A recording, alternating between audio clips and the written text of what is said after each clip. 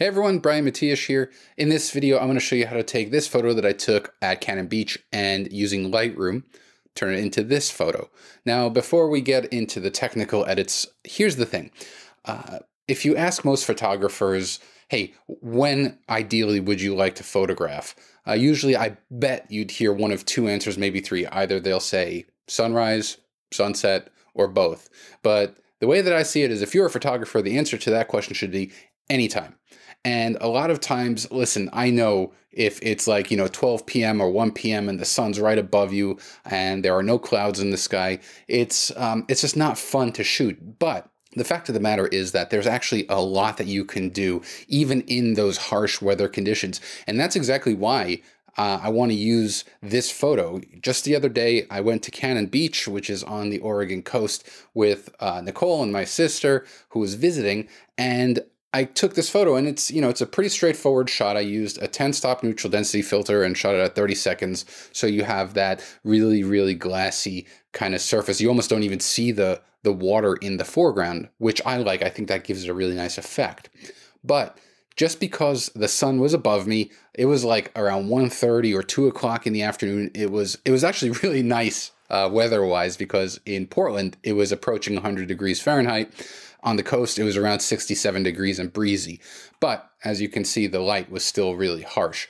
So with that, there is no excuse. Even if it's poor light, you should still grab your camera. You should still get out there. And what I want to do is use this video to give you just one example of what you can do, how you can use post-processing, in this case, Adobe Lightroom Classic CC, to get a cool result, even though, again, the lighting conditions were harsh. Now, we're going to jump over to the computer in a second, and I'm also going to show you how you can download a free Adobe Creative Profiles pack. I created a 5-pack. It has 5 profiles, giving it away for free. I'll show you how you can get it, super easy, and we're going to use one of those profiles to edit. So with that, let's jump over to the computer, and I will show you how I edited this photo using one of those creative profiles and some creative color masking. All right, so here we are in front of the computer, and I've got the photo opened right here in Lightroom Classic CC. Now, before we start anything, let's just look at the photo here. So if we look at some of the EXIF, you can see that this was taken with, it was with an A7R Mark III Sony and my 16-35mm f2.8 GM. And I shot it at 30 seconds at f18 with a 10-stop neutral density filter. Now, again, like I mentioned, it was super bright out, and if I didn't have an ND filter, especially a 10-stop and a circular polarizer, I wouldn't have been able to expose for 30 seconds because there's just simply too much light. The exposure would have been blown way out. So because I was able to get the 30-second exposure, you can see I have the waves just kind of turn into this mist, which I love. And you can see the sand. You can see over here people walking around. Now, this is Haystack Rock at Cannon Beach. It's one of the kind of most famous landmarks in the area. And on this particular day, there were a decent number of people, but it wasn't too bad.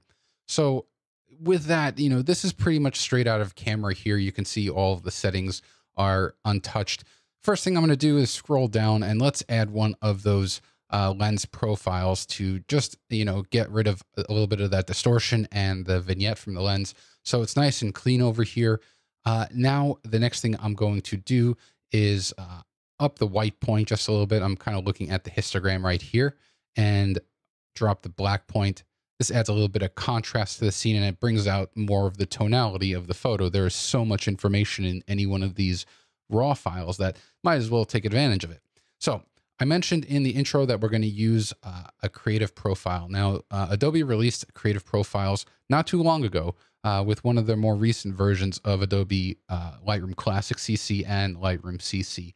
And the benefit to it is that you can apply looks without adjusting any of the sliders. They're kind of like presets, but they're like meta presets. And you can access them by clicking on this little thumbnail button here under the profile section in Develop. And so here are the categories. And I mentioned that I built a pack of 5 profiles that I'm giving away for free. You can see them right here if you hover over them, which is one of the nice things I like, that as you hover over the thumbnails, you can see previews of them. What I'm going to do is I really like Nature Tone number 5, so I'm going to select it here. Now, when you select a profile, you'll have this amount slider, and by default, it'll be at 100%. And like, most other presets and other applications, you can control the opacity. This is 0, which means there's nothing. But unlike other apps, you can actually go crazy and go to 200%, which is a bit much. So I'm going to bring this down here. I'm going to keep it at around 105%. That's looking good here. And I'll hit close to close that profile browser. Now, you can see how the profile fundamentally changed the look of the photo if I show you the original, and then with the profile, just applying the profile is great. I'm going to do a few more things, though. I'm going to add a little bit of contrast. I'm also going to drop the black point just a little bit and add a little bit of clarity and a little bit of vibrance. Now, here's the thing. I want to add a little bit of warmth to the foreground and to the sun, but I only want to apply it to the areas here where the sunlight would be hitting the sand, which is these bright areas here. You can see around here on the left and on the right, there's a little bit of reflection from the blue sky. And of course, there's the blue sky over here. So there's a really cool way to do this. I'm going to select the graduated filter over here. Let's press the Option or Alt key, and you can see that that changes the effects button to reset, which will reset all of the settings.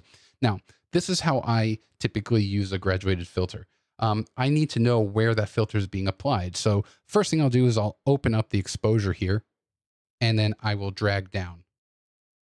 And you can see there, now I'm not looking to brighten the photo here, but because the exposure is up, it shows me where the effect is going to be applied. So mostly up here. Now I'm going to go hit the Option or Alt key again, press reset.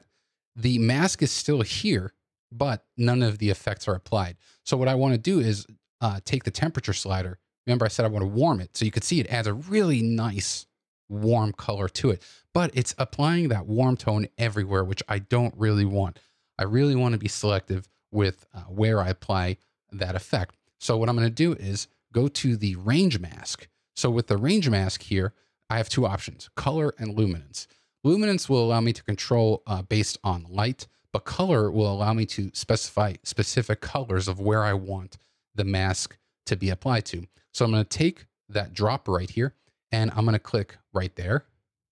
And then if I press and hold, actually, before I do that, notice how, here, let me undo that. See how the effect is applied everywhere, but once I click right there, the mask will only apply to areas within that color region. You can see how we've already restored some of that color, which is awesome. And if I press and hold the Shift key, you can see a little plus icon. And what that allows me to do is sample multiple colors. So I can really refine where I get that mask. And as you add more colors, it makes the mask that much more, closer to the colors that you want to apply to. Now, there's also an amount slider here. And what I'm going to do is press and hold the Option key or Alt key if you are on Windows and start dragging. And you can see here, what this is doing is the more to the left that I go, the pickier it's going to be with the colors. And if I let go, you can see, watch, you'll get that kind of preview over here. And then as I go to the right, it becomes less picky.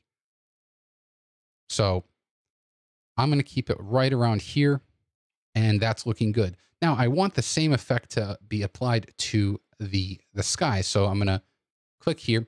I noticed that if I click, my temperature is at +8. So I'm going to remember that now. I'm going to click New. And again, I'm going to reset, open up the exposure. And then this time I'm going to flip it so that it's only applying to the sky. So above the horizon. Let's bring it down a little bit. Again, let's reset everything. Let's bring the temperature to 8. And again, just to show you, if I click on the other mask, the temperature was 8. So it's just giving me the same value. So now the warm effect is applied up here, but just like before, I don't want to have that warming applied to the blue sky. So I select color from the range mask, and I'm going to click and shift click on certain areas of the sky. And like before, I can take my mount slider just to show you. If I bring it to the left, it has one type of effect in terms of how much color is being selected. As you go to the right, it selects more of that color. So I'm going to bring it down here. Now I want to bring out some of that blue again. So we're done here with this, the graduated filter. And I'm going to scroll down to my hue to saturation and luminance. I'm going to take the target adjustment tool for saturation. And basically what this does is anywhere you hover that tool, you can see, watch as I move around, look at the colors over here. You see how they change basically to select whichever color it lands on. So I'm going to go to the blue over here and I'm going to click and drag up, and you see how that brings out some of that blue. And same thing kind of here. Let's increase that a little bit. It's a bit too much. Let's drag it down just a bit. And then with the luminance, I'm going to do the same thing. I'm going to go here. Let's darken that blue just a tiny bit to add a little bit of some nice contrast. And you can see this really nice gradient. It's a color gradient or a temperature gradient going from the cool on the left, warm on the right.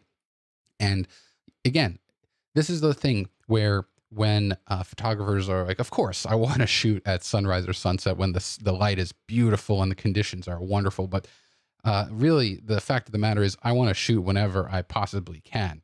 That, to me, is the answer that a photographer should be giving. And this was taken, midday.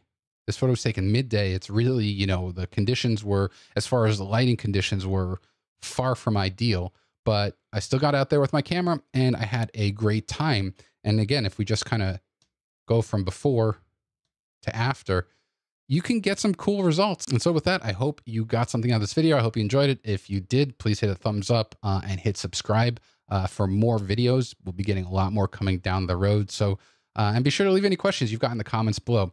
All right, everyone. Thank you very much. I'll see you on the next one.